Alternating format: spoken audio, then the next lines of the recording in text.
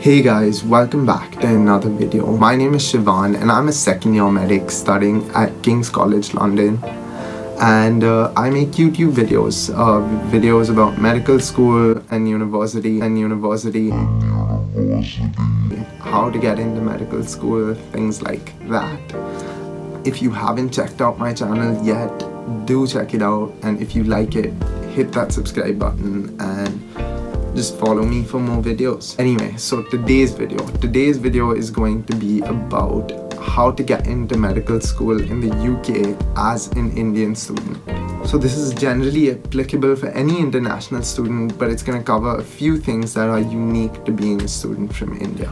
So basically, put yourself in this position. You're a student from India, which you probably are if you're watching this video, and you want to study medicine in the UK but you have no idea what to do. I'm going to cover all of that for you right now. First of all, you have to consider what you're studying in school. That's the first thing.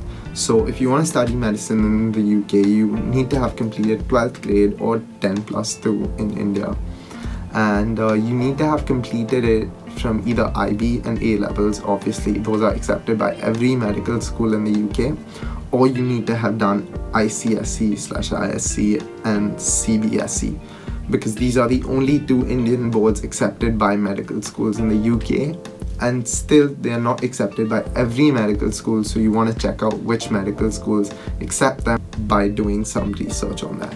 On top of that, you need to get certain grades and certain scores in your 12th grade exams, 10+2 exams, whatever.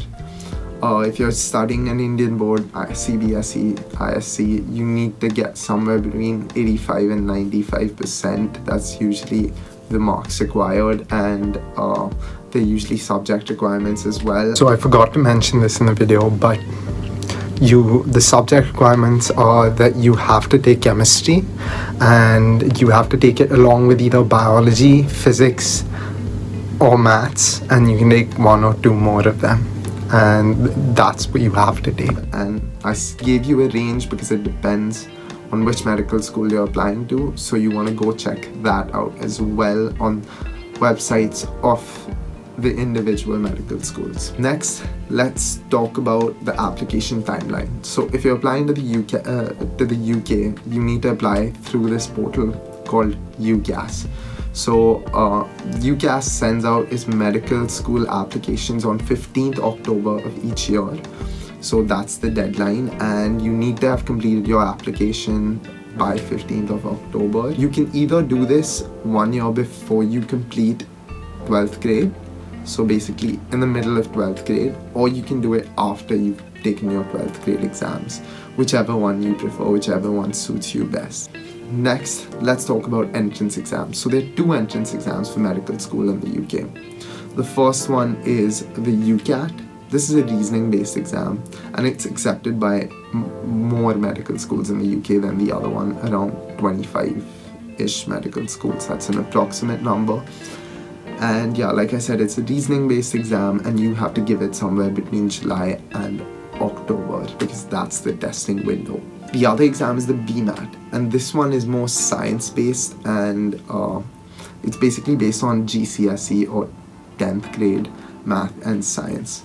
And this one has a testing date in August and one in November, and if you want to study at Oxbridge, which is Oxford or Cambridge, you'll want to get the one in November. These are the two entrance exams, and the testing sites for both exams in most major cities in India, so you're not going to have a problem finding a place to give these exams. And if you want to find out more about the exams in general, how to prepare, what scores you need, do check out some of the videos that I would have linked down below in the description. Talk about your personal statement. That's the next step. Your personal statement is an essay that's required if you're studying anything in the UK, and definitely if you're studying medicine. So this is basically a short 4,000 characters, 650 words approximately. That length of an essay, and it needs to be very concise. It needs to detail things like why you want to study medicine, your purpose, why you're a good fit for medicine, and it needs to cover achievements, relevant achievements and relevant experience, and it needs to be very evidence-based. The next step now is your interviews. Your interviews are a big part of your application. So once you send your application out on 15th October, now you get called for interviews. You can either get rejected or the university can choose to call you for an interview. And if you are called for an interview, you have to attend an interview either in the UK or online. So in normal years, I'd say travel to the UK if you can, because it sets a good impression, and in some universities you lose a point if you don't show up for the interview in person. But if that's not possible, then that's okay, because you can give the interviews online as well, and especially because of COVID, that has become much more possible and it's much more feasible, and I'm not sure whether you lose points anymore for not showing up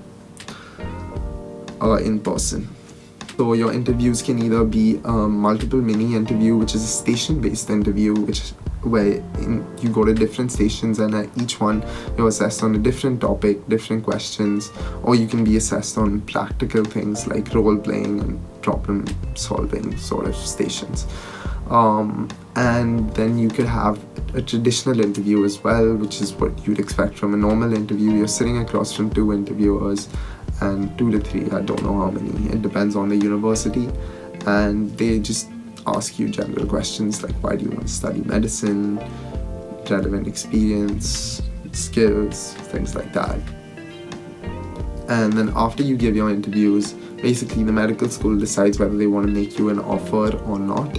And if they make you an offer, if you completed 12th grade, you would have already met that offer, so they'll basically decide whether they want to take you or not. But if you've not completed and you've applied with your predicted grades, then you basically get a conditional offer, and because of that you have to meet whatever grades they outline for you in your 12th grade exams. So that basically covers all the standard things. Now let me discuss a few things that are very unique for Indian applicants. So the big one, that's the NEET. So the NEET is the National Entrance Cum Eligibility Test, and that's the entrance exam for all medical schools in India. And basically it's hard to understand what the situation is with this, but basically a few years ago the Medical Council of India outlined that you have to take the NEET if you want to study medicine abroad as well. But there's a fine print to that.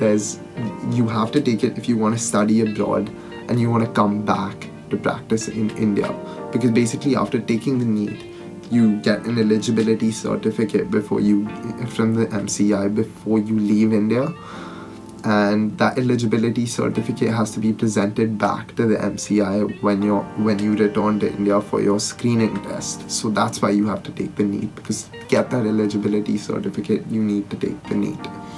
So if you want to study abroad but practice in India, you have to take the NEET, and you have to score above the 50th percentile on it. Lastly, the last step is the IELTS. So you have to take some sort of English qualification, present some sort of English language qualification if you are coming to study in the UK and you're not from a native English speaking country.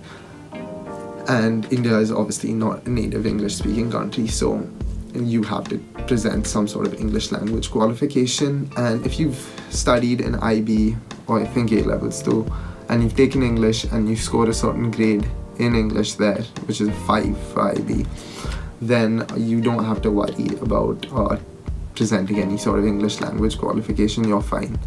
But if you're studying in CBSE, ISC, or any other sort of curriculum, then you do need to present an English language qualification separate to your school marks, and that is going to be the IELTS, which is an English language proficiency test.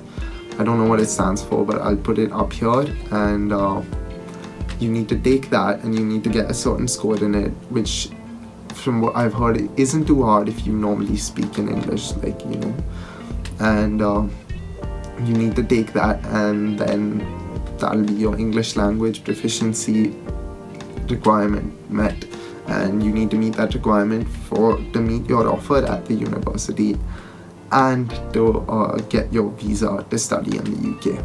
So I think that covers everything you need to know if you're a medical student in India who wants to study in the UK.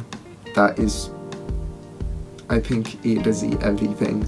If you have any other questions, leave a comment down below, but otherwise I hope this video was helpful, and if you liked it, do drop a like down below and hit that subscribe button and leave any other comments you want, and share this video with other people who might need it. But till then, I'll see you in the next one.